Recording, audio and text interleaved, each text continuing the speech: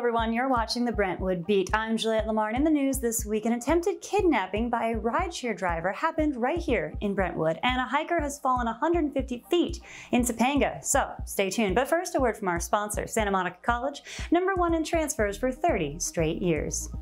Our top story today, a local Venice business is calling for Mike Bonin's resignation after a recent attack on a security guard. We have the full story right here, and be right back with your local news after this.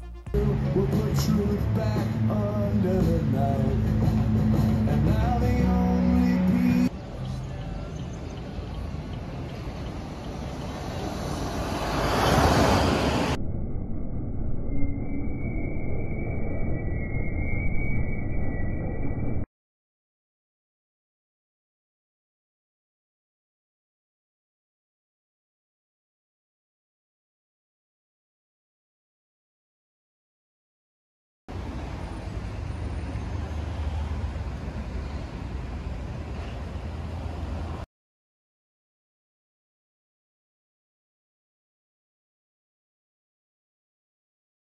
Most of my life, so I pointed my fingers and shot a few quotes I knew.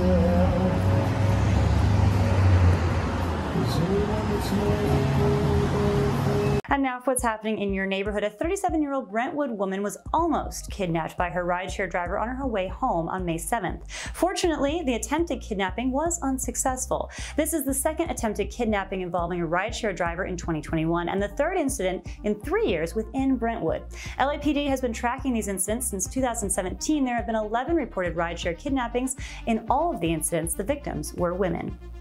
A hiker near the Pacific Palisades fire burn area fell 150 feet last week and was transported to a local hospital. According to the LA County Fire Department, the fall took place in the area of Callejon Drive and Sylvania Lane in Topanga State Park around 1 p.m. There are no further details available at this time. A very good reminder that while we enjoy the Santa Monica Mountains, hike with a buddy and always be safe.